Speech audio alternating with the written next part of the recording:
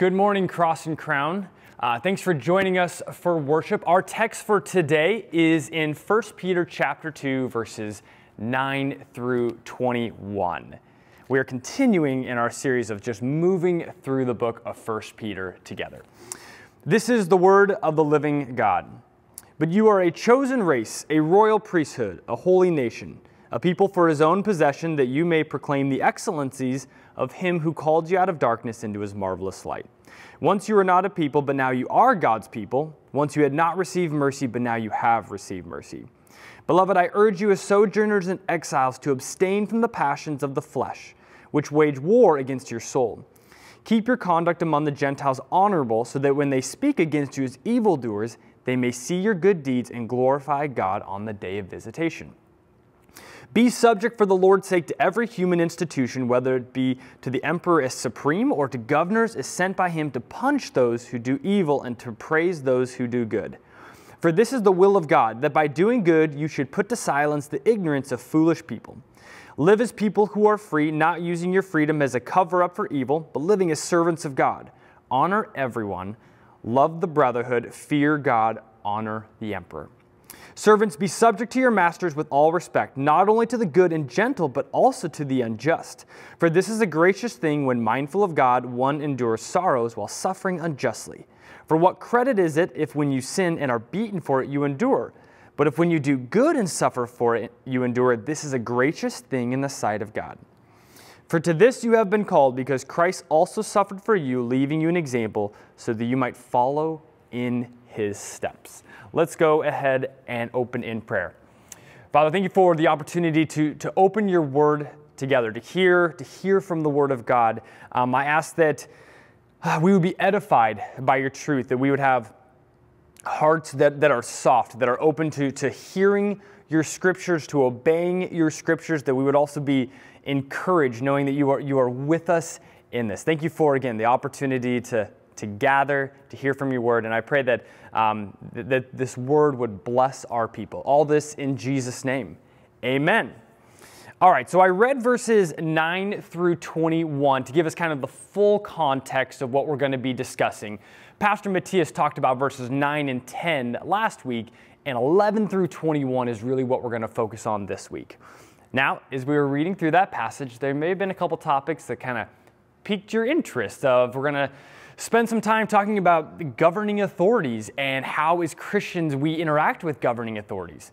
Considering the past couple years and everything that's been going on, that's quite an interesting topic to dive into. I remember even seeing the sermon schedule. We have like an Excel spreadsheet that says who's preaching what, and when we got into 1 Peter, I was like, ooh, who's gonna preach the government passage? I was like, Matthias is gonna do a great job on that, and I went down the road and it's like, well, that'll be me. That'll be great. So I'm excited to be able to do this.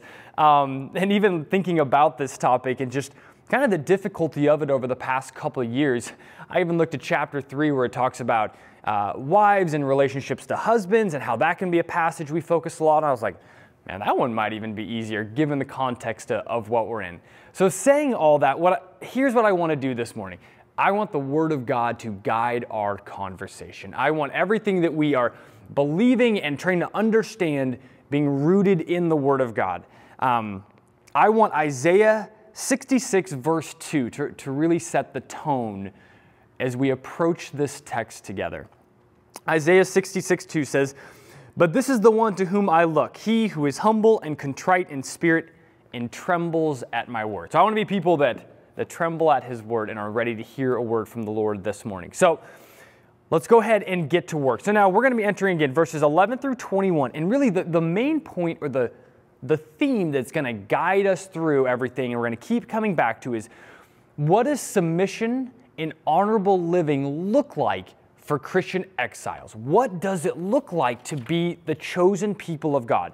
As I mentioned last week, Pastor Matthias really talked about in verse 9 and 10 that we are this chosen race, a royal priesthood, a holy nation. And he referenced the terms indicative and imperative. And indicative essentially means something that is true, something that God has done. It is what he has accomplished. That's the indicative. And then the imperative, in light of that truth, this is how we obey. So Matthias focused on the indicative, and we're really today, the imperative is, again, how do we live as the people of God, as this royal priesthood? How would God have us live? So let's go ahead and dive into the text. I'm going to begin in verse 11 for it. It says, "Beloved, I urge you as sojourners and exiles." So right off the bat, I want to touch on the word beloved. This call from the Apostle Peter is not this top-down, dogmatic, I'm the Apostle Peter, you need to obey. But beloved is this, you are loved, I care for you. It is the plea from an elder or a pastor, someone that cares for them.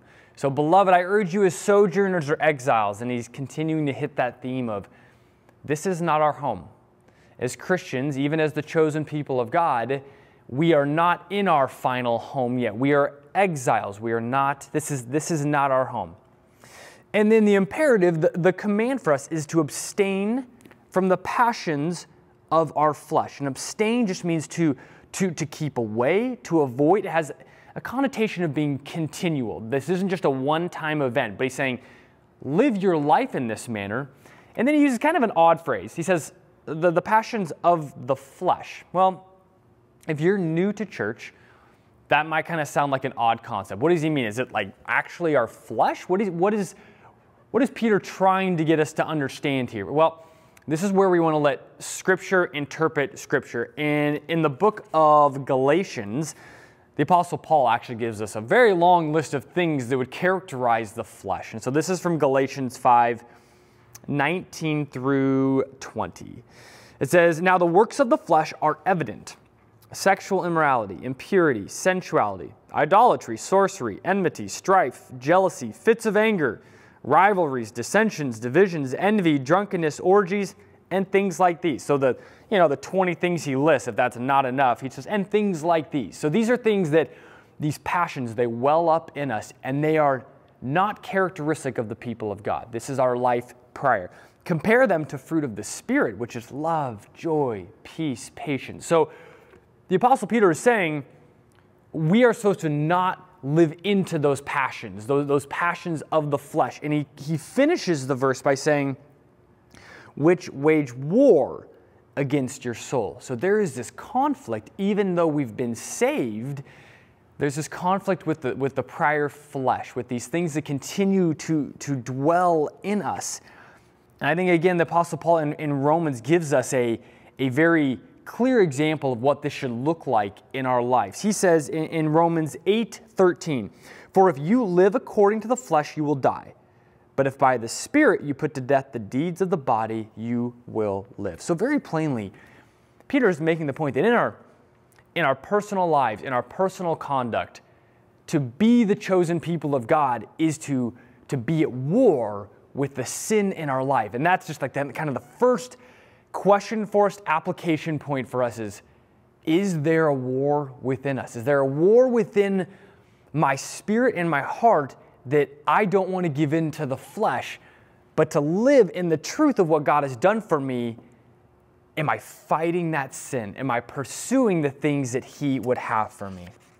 Moving on to verse 12, Peter shifts a little bit. He says, "Keep your conduct then among the Gentiles honorable, so that when they speak against you as evildoers, they may see your good deeds."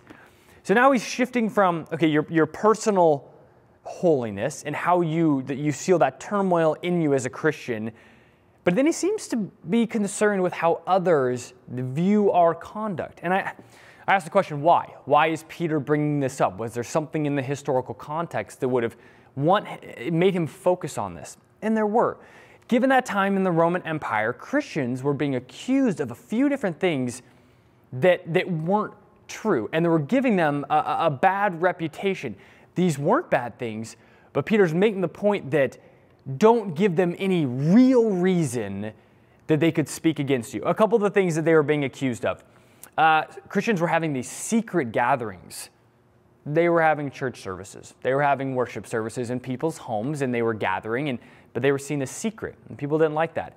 They were accused of cannibalism, and that may seem kind of odd. Like, why is that? Well, we take the Lord's Supper every single Sunday, and we eat the body of our Savior. We drink the blood, metaphorically, symbolically. But if you're an outsider hearing that, that sounds crazy. So Christians were being accused of these things. And even they were being accused of defying the emperor. So in that time, to give allegiance to Caesar, it was very much a political statement. So for those Christians to saying that no, that Jesus is Lord, it's a political statement. So his focus for us is to say, those things are all good. Gathering is the body of Christ. To take the Lord's Supper, to say that Jesus is Lord, all good. But then he's saying, keep your conduct, which is just the manner in which you live, the manner in which you behave. Keep it honorable. Keep it honorable among the Gentiles so that they actually don't have an objective reason to say that what you're doing is wrong. They're going to speak against you as evildoers, but back up in verse 11, if you actually are waging war against the flesh in you, you're living a holy life, one that is pleasing, and these accusations, they won't hold any weight. And then he seems at the end of the verse to say, they may see your good deeds and glorify God on the day of visitation. And I think that the point is a Christian's honorable life in the face of false accusation actually may result in an unbeliever's salvation, in a glorifying of God. The reason I feel that Peter's trying to make that point is he explicitly says that in chapter 3, verse 1. Let me read that for us. It says, likewise, wives, be subject to your own husbands, so that even if some do not obey the word, they may be won without a word by the conduct of their wives, when they see your respectful and pure conduct. Here's that word conduct again. So I think Peter's just trying to make the point that, hey, to be the chosen people of God, holy living, and then we live in a way that those outside the church, that's what it means by the word Gentiles there, is that they would have no basis to actually speak against Christians. All right, let's move on to verses 13 through 17. Peter's now moving from kind of the personal side of what it looks to be the chosen people of God to honorable living as Christian exiles to the public sphere, to the civil realm in verses 13 and 17. Now, this next section is really 13 through 20, but before I get there, I want to focus on verse 21 first. Let me read 21 again for us. It says, for to this you've been called, because Christ also suffered for you, leaving you an example, so that you might follow in his steps. So Peter, these commands that are going to be coming up, Peter ends them by saying, do these because you're walking in a way that Jesus Christ did, that your Savior did, and you are supposed to emulate him. You are supposed to walk like he did. It was one of the reasons that Christ came, is so that we would be, as the scriptures would say, conformed to his image. Now, I very much want to clarify something here. I said that Christ, one of the reasons he came was so that we could walk like him. That is not the primary reason that Christ came. Christ came to save his people from their sins. Jesus Christ's primary mission was to lay down his life for those he would save. He lived a perfectly righteous life, obeying all the laws, the 10 Commandments perfectly, perfect submission to the Father's will. So he had this perfect righteous life. And then he suffered and died for us. Our sins were placed on him so that by faith in Jesus Christ alone, we're united to him. We get the righteousness that he achieved, and then we get forgiveness for the punishment that he bore. That's the gospel. Go back to the indicative imperative side of things. The indicative, what is true, is that Christ came to save sinners. That was his mission. That's what he was doing. The imperative, though, is if you are in Christ, if you believe in him, walk like he did. So I just want to make that point that we don't get confused. What Peter is doing here is saying that's not what we're not trying to walk like Christ to be accepted by him. We've been accepted, and now we get to walk in his footsteps. So let's let that guide how we view the next verses.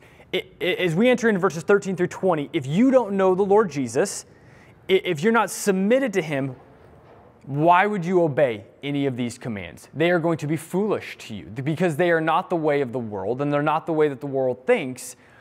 Only if you are part of the kingdom of God and submitted to that king will these commands make sense. Now, verses 13 through 17, it's about submission to governing authorities. Now, I'm an accountant, so it helps me to think through categories of things, and I've got spreadsheets in my head. And so as I'm looking at these verses, what helps me, instead of just walking through them, is saying, what's this passage teaching on submission? How can I categorize them? So I've looked at 6 elements of Christian submission to governing authorities. And we're going to look at 6 elements that's derived from the biblical text. They are the command for submission, the motive, the extent, the reason, the attitude, and then the application. That might feel like a lot. We have sermon notes that are on the app that you can see all of these outlined. All right, let's start with the first one. The first one is the command for submission, and it is be subject.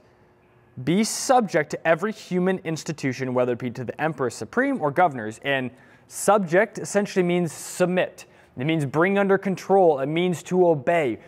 Clearly, we are called to have a posture of submission. I've heard funny stories of, sometimes on controversial texts, someone will come up to the pastor after the sermon and say, all right, I know you said it says be subject, but what's it mean in the Greek? Like, what's the original Greek mean? It means to submit, exactly what our translation says. We can trust the translation that we have. And so we are called to have a posture of submission and subjection to, it says human institutions, which is kind of an interesting phrase. Essentially, it means created by humans. So then we can go, wait a minute, is this from God? Are we supposed to submit to this? Well, Romans chapter 13 actually makes this very clear. It says, 13:1 says, let every person be subject to the governing authorities, for there's no authority except from God, and those that exist have been instituted by God. So we know that these governing authorities are ultimately instituted by God. So the command is to submit. The motive, why do it? That's what I'm getting at the motive. Why do it? And it goes back to verse 21 of what we were just talking about. We submit because we love the Lord Jesus. We obey primarily because we desire to honor the Lord Jesus and walk in his footsteps. I'm even reminded back in chapter 2, verse 5, it says, you yourselves, like living stones, are being built up as a spiritual house to be a holy priesthood, to offer spiritual sacrifices acceptable to God. So the why, the primary reason of why we do it, is to obey the Lord Jesus and to walk in a manner like he did, the way that he lived his life in submission to the Father, in submission to the authorities in his life. It's also a desire to show that this life is not where our hope is. We don't root everything in this life and trying to get everything out of this life, but we know that there is a hope to come. We have a living hope that goes beyond this life. Number 3, the extent. By the extent, I mean, how far does this authority go?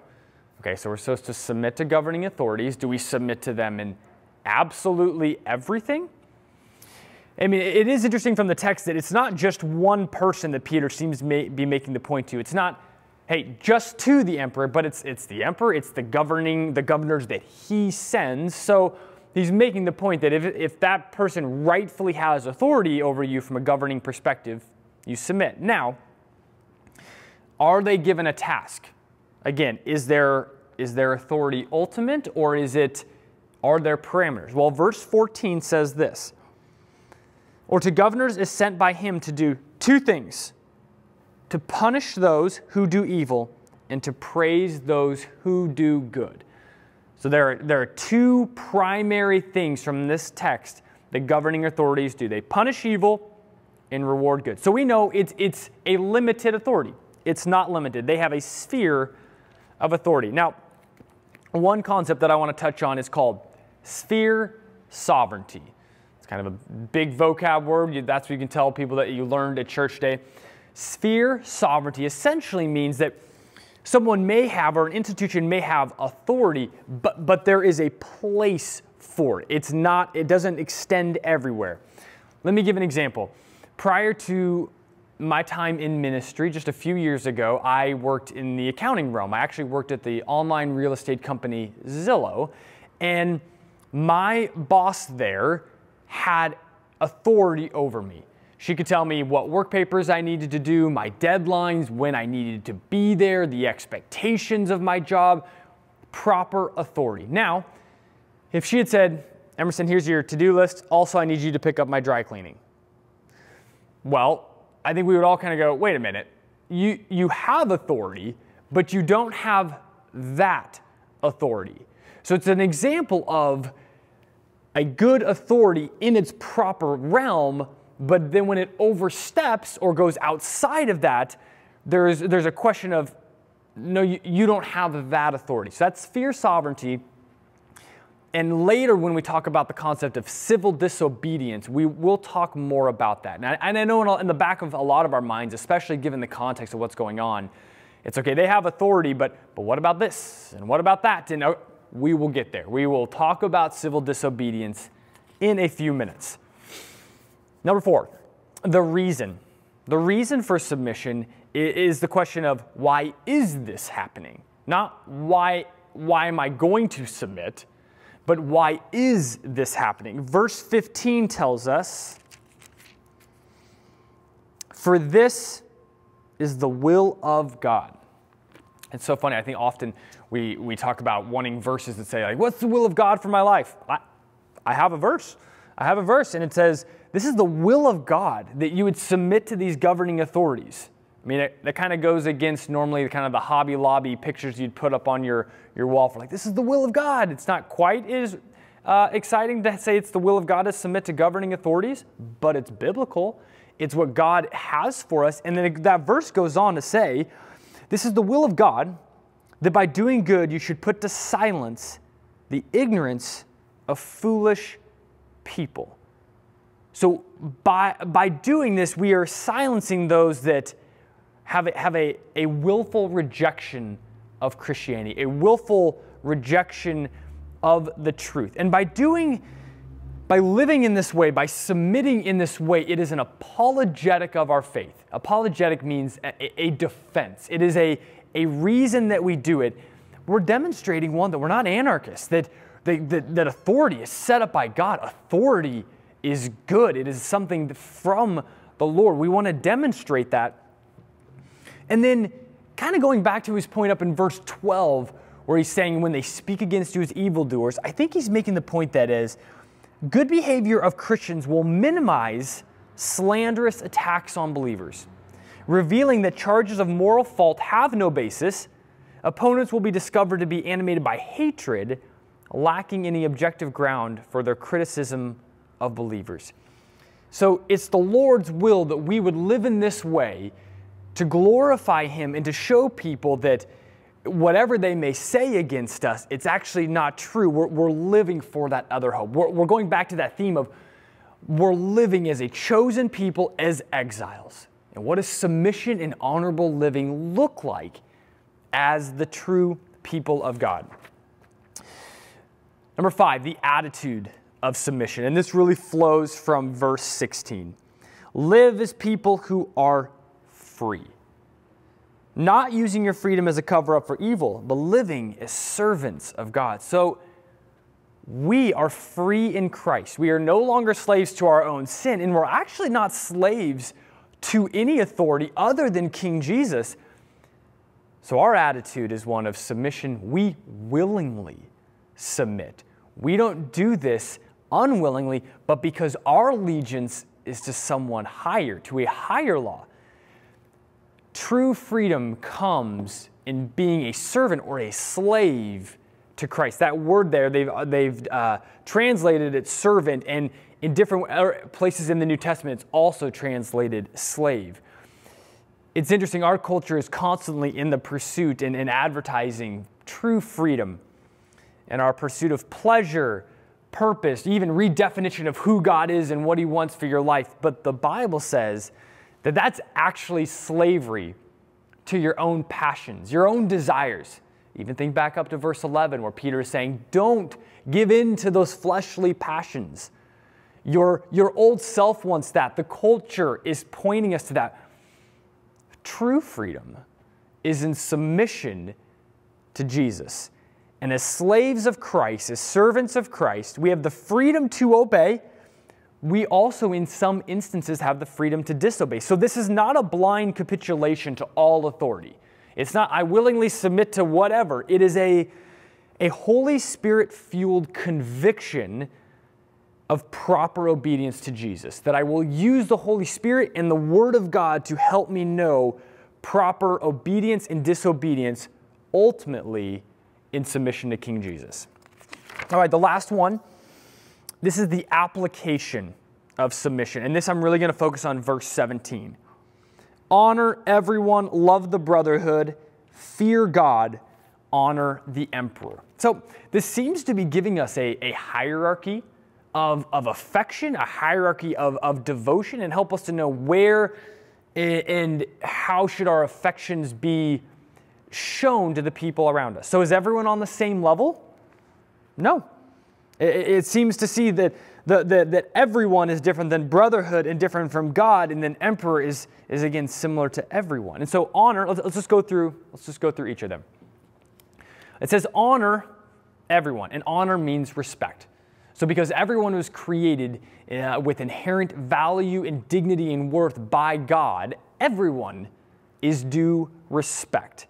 And then it says, love the brotherhood, which in this context would have been encompassing of the body of Christ. Brotherhood was a familial language that would have included brothers and sisters in the Lord. And it says, love the brotherhood, which is, I think, is interesting given our context where we are so concerned with the unbeliever, with the honor of the everyone. We want to do that. But our brothers and sisters in Christ actually come before those who are outside the church, just to show you that this is actually a consistent teaching throughout Scripture. Galatians chapter 6, verse 10 says this, "So then, as we have opportunity, let us do good to everyone, and especially to those who are the household of faith." So this is a teaching within the New Testament to say, honor everyone, love your brothers and sisters in Christ. And finally, and then the next one is fear the Lord. And Pastor Matthias preached on this a couple weeks ago. A holy reverence, the highest adoration and fear comes to the Lord, is for the Lord. And now as Christians, we know we don't fear of judgment, but He is God Almighty and deserves our holy reverence. Finally, honor the emperor. And just to provide some context here, Peter was writing this letter most likely when Nero was in charge of the Roman Empire. So that's probably the emperor that he has in mind. Nero was wicked, persecuted Christians in horrific ways. He was not for Christians. This is not a light command, a light imperative, if you will, from Peter to say, honor the emperor. And I think for us, I want to ask how we are doing in honoring our emperors. How am I doing in this? 1 Timothy chapter 2, verses 1 through 2 talk about praying for our leaders. Are we for them? And let me put some names on it just so that we put our cards on the table. Were we for President Trump? Are we for President Biden? Governor Inslee, or whatever governor is in your jurisdiction? And by for, I don't mean agree with everything, but care about them, pray for them, desire their salvation, desire that their laws would be in accordance with the law of God. But what's the posture of our heart as we think about them, talk about them? Again, that doesn't mean that we're not truthful and honest, but honor means respect. And so I think this is a massive application point for all of us, given our context of how are we doing here? How are we doing of honoring the rulers in our life? Definitely something for us all, and I know myself, to think about. All right, so as we've moved through those 6 points, are there times that we don't obey the governing authorities? The answer is yes. This topic is called civil disobedience. And essentially, here's a definition. It is the refusal to obey certain laws, demands, or commands of a government for the sake of a higher law, for the allegiance to something higher. Are there any examples in Scripture? Is this something that we're just finding useful so that we can bring in and try and navigate difficult governing relationships? There's actually many examples in Scripture. These are in your notes, but let me just highlight them quickly. Back in Exodus chapter 1, you have the Hebrew midwives who were commanded to kill all the baby boys. They disobeyed. Daniel chapter 6, Daniel is not supposed to pray to the Lord. He continues to pray. John the Baptist and Herod in Mark chapter 6, where John went to Herod and said, I don't think it's lawful for you to have your brother's wife. Not a super popular comment, which actually cost him his life eventually. In the book of Acts, in many instances, but I have one example in Acts 5, where Peter preaching the gospel and the Pharisees, the governing authorities saying, like, stop, you need to stop doing that. And Peter's response is, no, I won't stop. And then one in Acts 22, where Paul actually rebukes the Romans who are arresting him for they're violating the law of the land. He's holding them accountable and saying, you're not in accordance with the law of the land. So it's interesting. He's not even directly appealing to a specific command of God, but he's saying the institution of the governing authority that is set up by God, you're not obeying. So those are a few examples. And I think we can kind of summarize and say civil disobedience occurs when the government's laws or commands are in violation of God's laws and commands. Another way is saying the government's commands, they command something contrary to love for neighbor, they're compelling evil, or they're violating an individual's conscience, which is being informed by the Scriptures. Now, I want to address kind of the elephant in the room as we're thinking through the government over the past couple of years and mandates and restrictions specifically related to COVID, the COVID pandemic. It would feel odd not to say anything about it. And so what I want to do is I want to walk through one example of here at Cross and Crown, how we have evaluated this, and then I want to have some discussion on kind of the interaction between us as brothers and sisters in Christ. So have we enacted civil disobedience at Cross and Crown? Yes, on one instance we have. In 2021, there was a mandate that you could gather, but then corporate singing was not allowed for fear of transmission of the virus. And as the elders, we came together and said, the Scripture is so clear on this. There's over 100 verses that command us to sing to the Lord, to sing to each other. I mean, just one of those is Colossians 3:16, that we could not comply. That for the sake of the higher law, for the sake of being obedient to Jesus and the Scriptures, we did not comply with that. So again, that's one example and one kind of behind the scenes of how we thought through it. My invitation to you is, if there was any other decision we communicated or how we thought through something, please come talk to us. Please come. You may even at the end of the day disagree and say, I would have done something different, but you can understand the thought process of how we reached that decision. What I'm more concerned about, as opposed to just Cross and Crown kind of in total as the entity, as the church, it's the personal decisions we've all had to make in this area. And I think what's come up in my conversations with people is, what happens if we disagree? Or even more importantly, how could we disagree on this? How could this person think this, or think that this is the proper submission or not submission to these governing authorities? And I just want to highlight, again, in my conversations and trying to filter it through Scripture, where does the disagreement come from? A few different things. One, people are disagreeing on the interpretation or boundaries of sphere sovereignty. Where does the government's authority lie? Where does the church's lie? And if you have that bubble slightly different than someone else, sometimes you're going to come to a different conclusion. There could be some disagreement on the exact interpretation of the two tasks of government, which are to reward good and punish evil. What is good for neighbor? And in many of my conversations with people, there's disagreement on what is good, what is loving. Given all the information that I know and my personal convictions on things, I'm coming to a different conclusion on what is good and loving for my neighbor.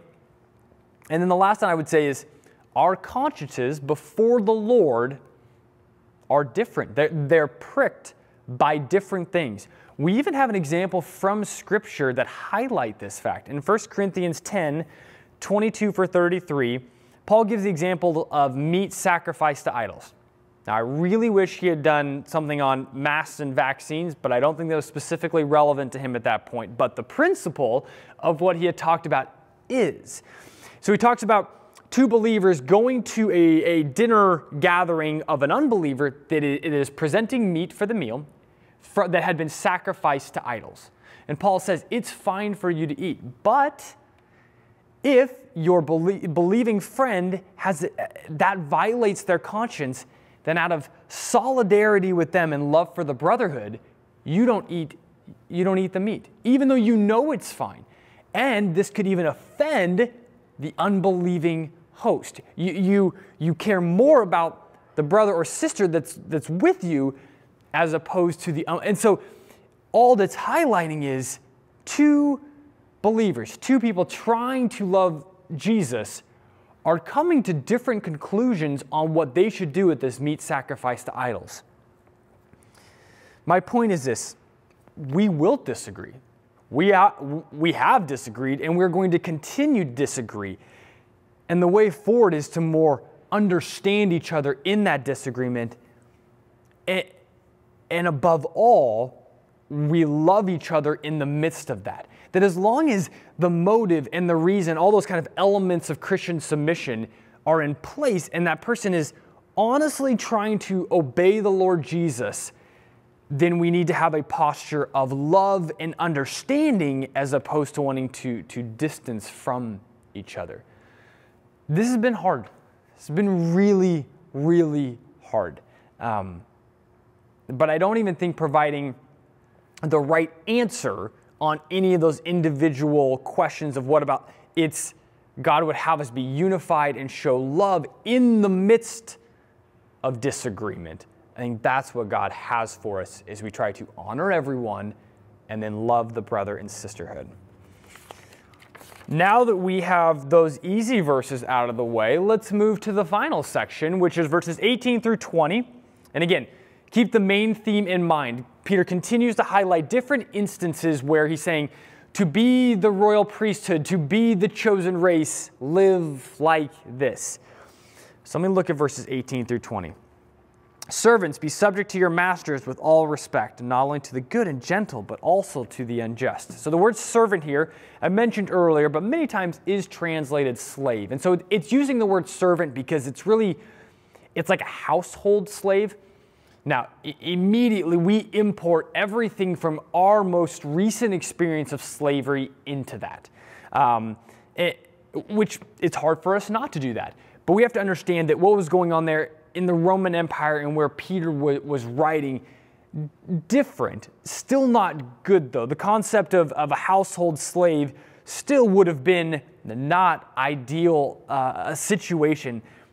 It was very common, though. In Rome, about 1 out of every 5 people would have been in this servant, household, master relationship. But what I want us to focus on is this is not the race-based slavery that we had in the United States in our history. It is different. Now, for the sake of time, for a full treatment on this topic, Pastor Matthias has preached 2 sermons specifically on this, one in the book of Ephesians and one in the book of Colossians. So for him to really flesh out even more of the historical context and what the Bible has to say about that, I would refer you to those. But for our purposes today, it's not our natural idea of what slavery is. We know that God has created everyone with inherent value, dignity, and worth, and that informs how we view this text.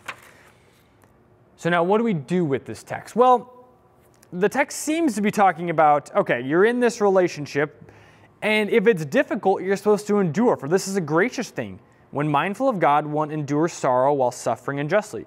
For what credit is it when you sin and are beaten for it, you endure? But what if you do good and suffer, you endure? This is a gracious thing in the sight of God. So I think normally what we do when we get to this text is, okay, we don't have, none of us are in this household servant to master relationship, but We have employee-employer relationships, so I think we just draw a connection and go, you're supposed to honor your boss. You're supposed to, even if they're not nice to you, even if they didn't give you the promotion that you wanted, you're supposed to honor them. That's not untrue. And I don't think that's an unfair way to apply this text to our life. But I think it misses the foundation or the main thrust of the text that Peter is trying to get us to understand. What Peter is trying to get us to understand is that more important than our freedom or a perfectly just employee-employer relationship is the demonstration of following Christ and showing as a living example, having our lives be almost a sermon or a living example of what his life was and how we are obedient to him.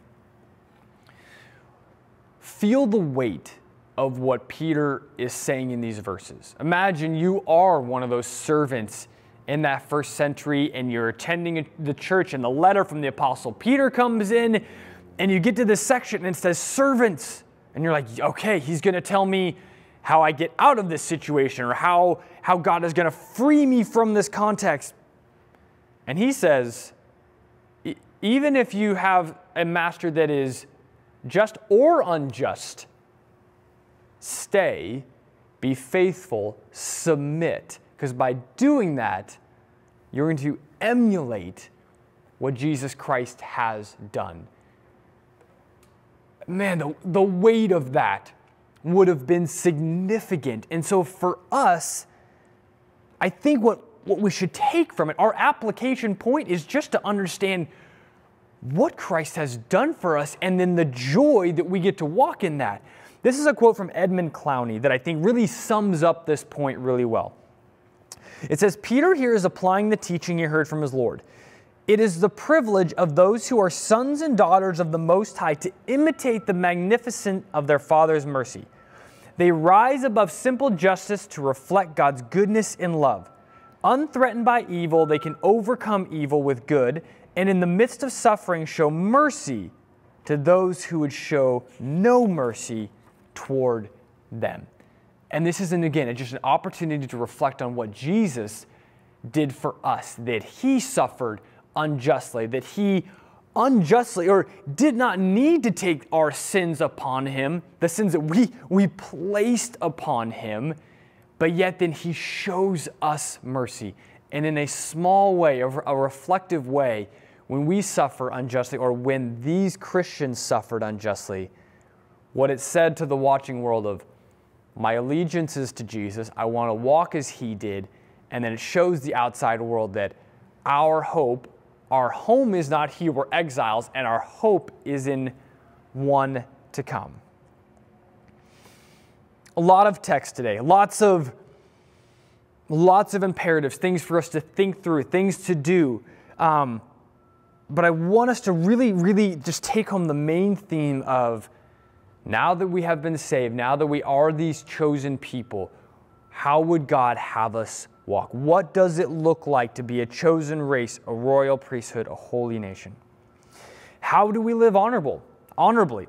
How are we fighting the fleshly desires in our heart? What does Christian submission look like to governing authorities? And what by our submission are we communicating to the people around us and glorifying God? And then ultimately, I think my desire is for us to have a strong love for the brothers and sisters around us. The people that we may disagree with on interpretations of this and the direct application, but I ask that God would give us the desire and ability to obey him, to be slaves of Christ, and ultimately glorify him in everything that we do. Let me go ahead and close us in prayer. Father, again, thank you for the opportunity to open your word this morning, to hear what you have revealed to us through this book of 1 Peter. I pray that you give us the ability to obey, to have a posture, a heart posture of one that wants to be like our Savior Jesus and walk as he did. All this in his name. Amen.